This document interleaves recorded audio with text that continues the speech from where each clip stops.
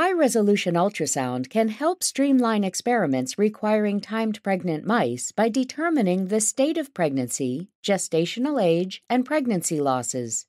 This protocol demonstrates how to assess mouse pregnancies and identify potential image artifacts that may mimic pregnancy.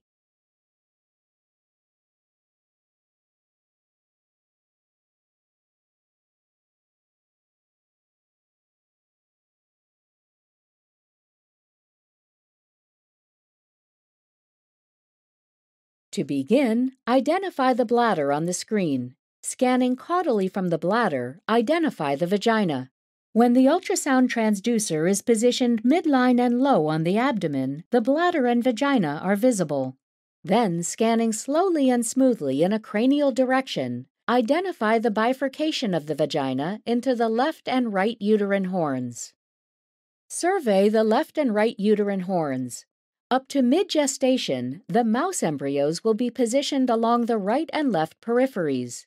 As they grow, the more distal portions of the uterus and their corresponding embryos will turn outwards and dorsally.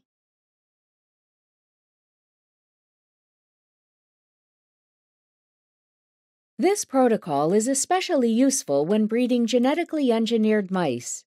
Typically, heterozygous with heterozygous crosses to yield homozygous offspring lead to failure of proper development, causing prenatal lethality. Mouse embryos at various stages of development are shown here. Early-stage mouse embryos, dead embryos, or resorbed embryos may resemble other organs in